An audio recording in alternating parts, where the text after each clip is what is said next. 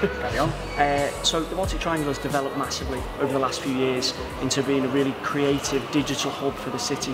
What are your thoughts on how the area has developed over the last few years? Well, it's brilliant to see the renaissance locally and the fact that we've been able to not just breathe new life into old buildings, but to give them a future in which there is some sustainability, digital and creative, and certainly some of the high-tech stuff that we're doing in this area are things that in the future will grow, and we're trying to cluster as many of those types of businesses so that they can feed off each other.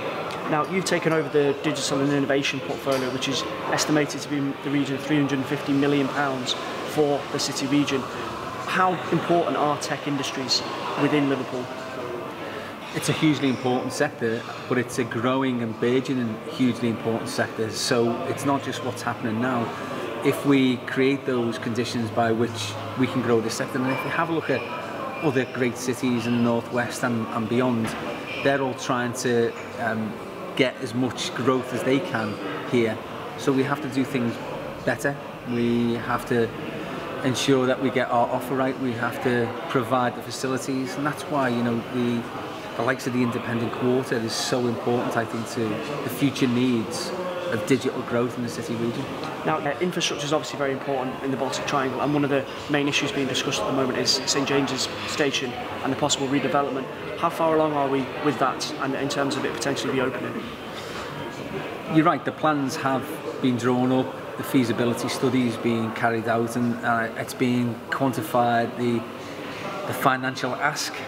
We just need to go to government and put forward a strong enough business case so that we can start to get some of the funding that will enable us to achieve the aim, which is, I think, for everybody to have a station that services this area. So we're a long way off, in all honesty. These things aren't easy.